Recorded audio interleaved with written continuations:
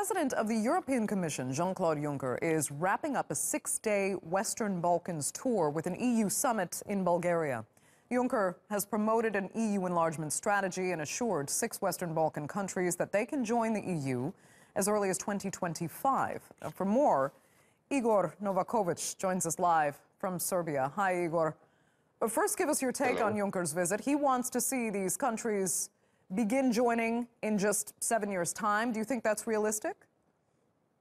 Well, first of all, there is an outline of a plan, but is just for Serbia and Montenegro. So in the strategies emphasized that these 2 countries are the most advanced in the process, and then there is a basic outline for their accession to the EU, of course, if they fulfill all of the conditions. For the other countries, situation, it was not openly said when is the expected deadline. Okay, so I mean, if you can, tell us how people in the Western Balkans are really feeling about the EU right now. I mean, some complained over the EU's controversial immigration policy. They found themselves at the center of the refugee crisis. What are they saying about joining the bloc? First of all, I think that is the long-lasting ambition for all 6 Western Balkan countries.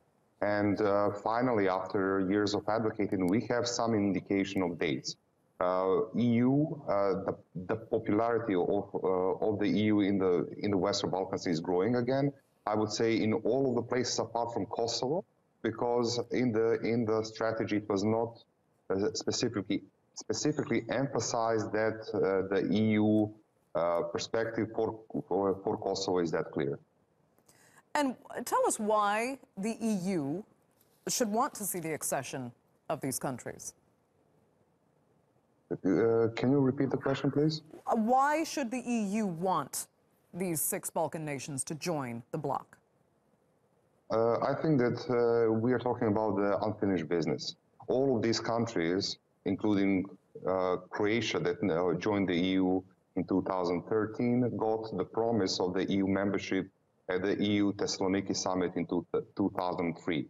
So, since then, we have an ongoing process of integration of all 6 Western Balkan countries.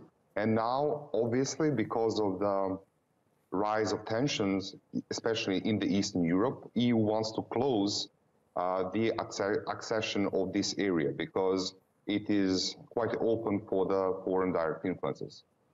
Okay. Igor, thank you so much for joining us there from Serbia.